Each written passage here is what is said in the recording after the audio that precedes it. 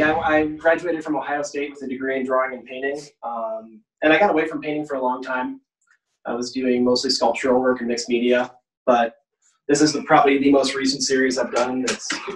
I need sort of painting, and it's watercolor, which is something I had very little experience with when I was in school, so I've kind of self-taught. So that's a series of, actually those are all extinct birds out of Audubon's Birds of America. These are some planters that I designed. They are stainless steel and blown glass, and the glass is actually blown into them. And this is a series of waxes I've been working on. So I kind of dabble in really all media, I suppose, but this is for glass castings that I'm working on. This is actually a glass casting of a horse I did a while back. And I also do some digital work. So I have my computer here so I can edit my photographs, or I can manipulate things that I need to. Are you usually working from home, or do you have a studio that you've kind of had to transport to your house? Both. I have a studio that is located downtown on Jackson and 13th, which is currently under construction.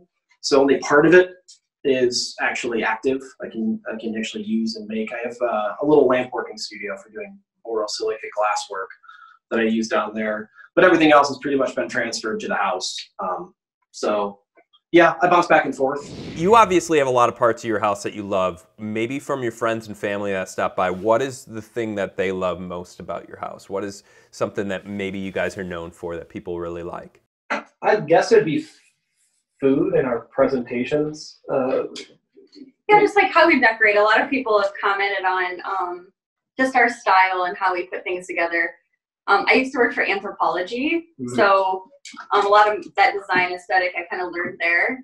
Yeah, and when we have people over, we usually have a pretty lavish spread of food that's presented on all of our estate sale finds and different types of plates and platters and things like that. So that's usually what they comment on, because everyone is more intrigued by food than most other things. So, what's your go-to snack for parties and get-togethers?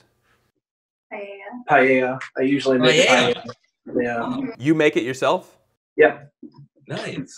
Yeah. I went to Spain a couple years back, and ever since I've been hooked on tapas and paella. So that's typically my go-to. Yeah.